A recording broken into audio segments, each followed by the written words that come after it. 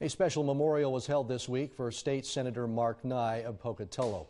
Local News 8's Linda Larson was there and tells us about the huge crowd that came out to pay their final respects. Idaho State University was the perfect place to hold a memorial for the late Senator Mark Nye. It was a place he loved and a place he loved to support.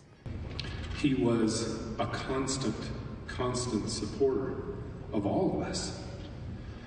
Not the least of which was every student at this university, because the work that he did supported those students directly and indirectly. Mark spent his whole life helping education. Senator Nye had a resume of success that stretched through decades, but his quest was always the same. Either as a student, a lawyer, or a senator, he was a champion of justice and had a great desire to serve others.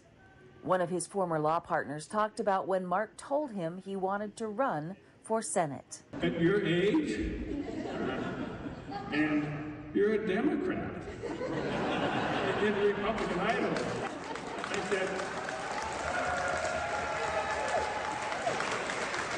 you're not going to be able to accomplish anything. And Mark's response was simply this. He said, it's been my lifelong dream. I want to go about doing good for others. He viewed being an attorney in a public service, and he served as an example to all of us, and I'm proud to call him a friend, and Idaho is a much better place because of all the things he did. Mark's wife, Eva, was appointed by the governor to finish his term in the Senate. I was there for the special session. I was able to sit in Mark's seat in the Senate chambers, and it was very special for me, and I know it was probably very special for Mark that I was there. Anyone who knew Mark would say he had a quick wit and a quirky sense of humor. One of the most touching tributes was the one given by Senator Nye's grandson. Our family was visiting Cabo San Lucas when we attended a karaoke event at the resort. All the guests at the event were sitting around wondering who was going to go up first, who was going to stand up in front of the crowd and sing. Lo and behold, the music started. The words of Home on the Range appeared on the big screen.